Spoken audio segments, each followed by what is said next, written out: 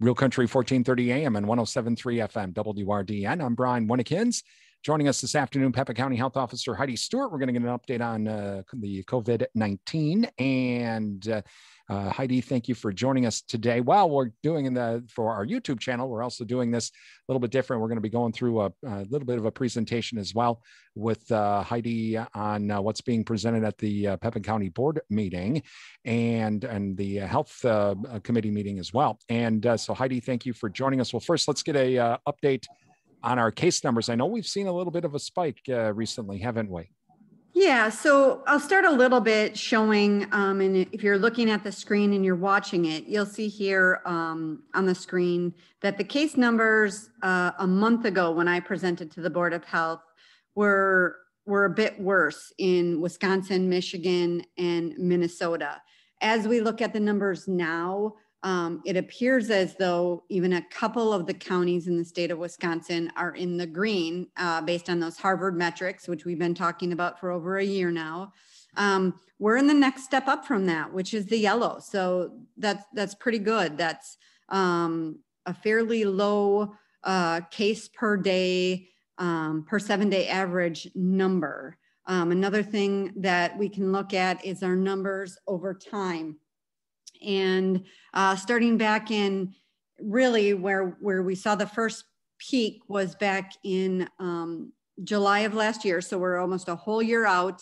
We had a high number of cases in November, December. Things started to fall down a little bit in January, February, March. We had, I believe, 10 cases total in March. Don't mark my words on that one, but I'm pretty sure that's where we were at. April, we tripled that. We were back up a little bit because of an outbreak we had there. And then so far for May, we're averaging about 1 case per day. So the next slide here can show you that. We're at a total of 857 positive cases total. We do have some significant testing happening on a daily basis. Over the weekend, it drops down to only maybe, sometimes 0, sometimes 1 person tested. And then we can have a day where we have 6 to, so on average, we have between 3 and 5 people tested per day. If you're looking at this slide with me, you'll see on the 30th of April, we had 44 people tested, and that was something that the Durand School District tried out. It's called pool testing, and I'll get to that in a little bit. We didn't have any positives come out of that.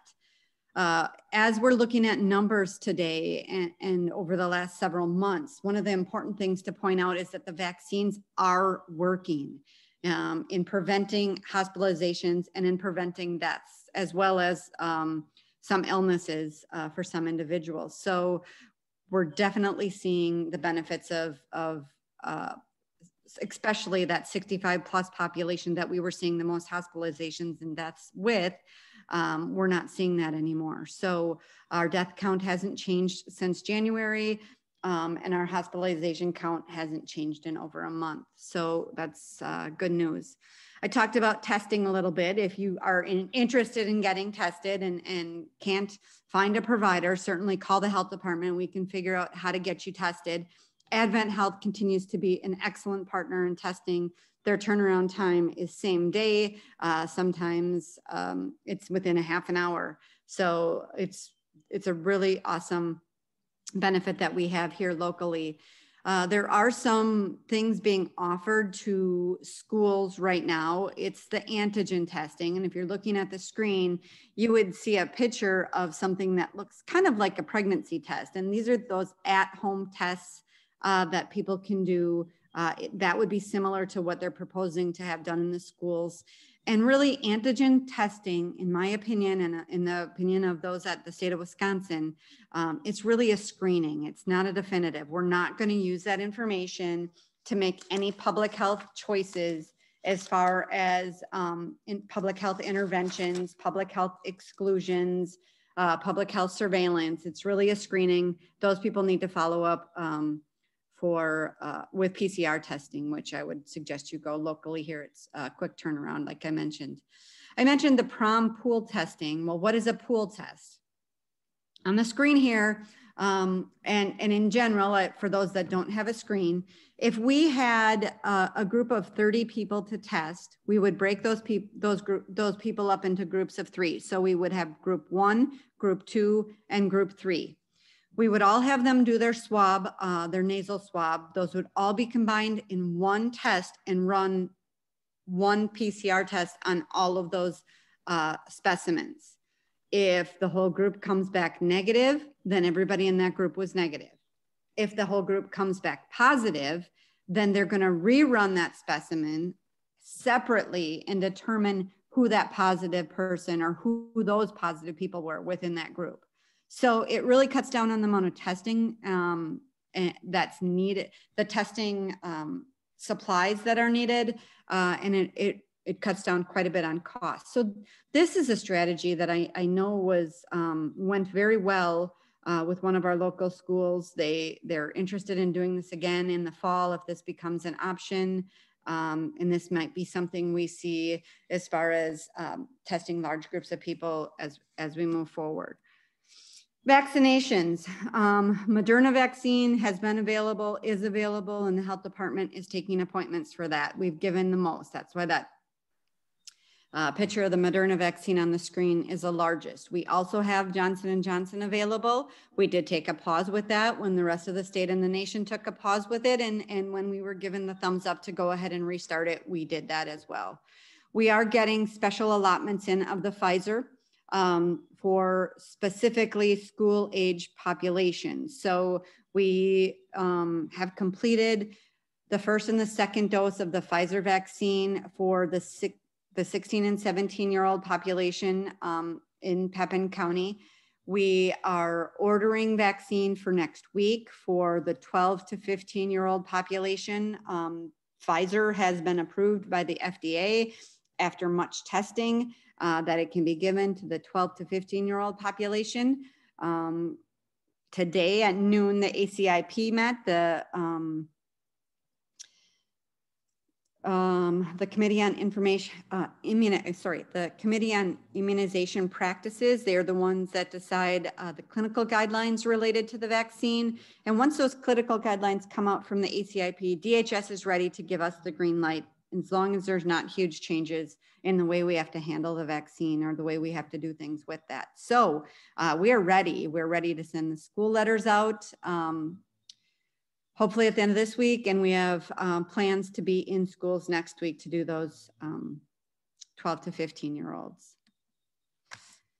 Vaccination rates in Wisconsin, the state of Wisconsin is at 44.6% of the eligible population being vaccinated. Pepin County is at 39.6% of the eligible population vaccinated. That's 2,889 individuals. I know we're doing more today. So hopefully we can get that number over 3,000 very soon. We do have close to 75% of our 65 plus population vaccinated. And like I said, we're seeing the benefits of that with the decrease in hospitalization and no deaths since the beginning, since January of this year. Talking with Heidi Stewart, Pepin County Health Officer this afternoon. Heidi, I know that there's the demand for the vaccines going down. Part of it is because people are getting vaccinated. So, okay, I don't have to go 3 times a week to do this, but there's also a lot of hesitancy. And for those that are hesitant to do this, what suggestions would you give them to be able to get the proper information? Because Dr. Facebook is not the place to go. Let's not kid ourselves. So what should they do? Because there are some folks that they are a little bit concerned, and I respect that. Certainly, and everybody has to do their own due diligence as far as making their own medical decisions. I think you hit it right on the head. We need to make sure that we're getting information from credible sources. So Facebook or the general internet may not be the best place to be getting that information. I would suggest that if you have a medical provider that you trust, that you've been with for a significant amount of time, you reach out to that medical provider. Later this week, you will be seeing a joint letter from all of the health officers and many healthcare systems within the state of, within the Western region of Wisconsin coming out, encouraging people to get vaccinated. Mayo, Marshfield, Advent Health, Prevea, Gunderson, all of those big name facilities are in support of people getting vaccinated. So like I said at the beginning, this is a personal decision. I think we're seeing the drop off for a sense of less demand right now, for a couple of reasons. One, our supply is much more adequate to meet the demand than it was a couple months ago. Two, the individuals in that 65 plus age group, the individuals working in healthcare were frightened, and they felt a need to get that vaccine immediately. Now we're working with a population that maybe doesn't have the same level of fear that the other cohorts as it rolled out did. You know, they're working, so we need to look at making it more convenient for them. We need to work on things like taking it to employers so that it can be done on the job. Faith-based organizations. We had a request today from a civic group to come Memorial Day weekend because they plan on being really busy. We've taken it to some different housing facilities. We're taking it to our jail inmates when they're booked in. We're going away from that mass clinic of 400 people and really doing small handfuls here and there. It's not as efficient and it doesn't happen as quickly, but it still does happen. I know that a partner to the south of us this weekend set up a station at the 100-mile garage sale in Nelson and actually vaccinated over 75 people at that event. I'm pleasantly surprised at that result. It's about convenience to the group that we're trying to reach at this point. So we're looking at ways locally here how we can meet those needs and provide that service. Talking with Pepin County Health Officer Heidi Stewart this afternoon about the COVID-19 update as well, and the contact tracing and some of that. That is also continuing, Heidi? That is, and during the last outbreak we actually had some people surprised that, you know, the quarantine and the isolation were still a thing. They are still a thing. We are still doing it. It is still important. There is still a large number of individuals who have yet to be vaccinated. Until we can get that vaccine to them and offer protection to those that haven't had that opportunity yet, it remains important for us to take those mitigation practices, which include the isolation and quarantine. They include the physical distancing. They include the mask wearing. So I think that if the ACIP and the DHS approve the vaccine down to 12-year-olds, we're taking another big step towards getting towards herd immunity and towards moving where we can start looking at things like making this an endemic instead of a pandemic. So for those of you that have the slides, you'll see I have a little definition up about endemic, epidemic, and pandemic. A pandemic is when we have widespread outbreak across several continents worldwide, and that's where we're still at now. We hear about outbreaks in India and some of the adverse effects that they're having there. An endemic is what we have now with some of our other vaccine preventable diseases, such as pertussis and whooping cough. Small outbreaks pop up scattered across the US, the world. Case numbers relatively remain constant. There aren't huge spikes or waves. And the more that we can encourage people to do the mitigation practices and prevention, we can move this more towards an endemic, which I think will feel more like normal life for all of us. Talking with Heidi Stewart this afternoon. Heidi, finally, before we let you go, I guess, I have to ask, do you know where will Will we be having to do boosters, you think? I mean, I've heard reports that there might be, and if that's the case, how would that be just another dose of what I received? I received the Pfizer. So, okay, if I had to get a booster, is it just going to be another dose of that, or do you know how some of that might work?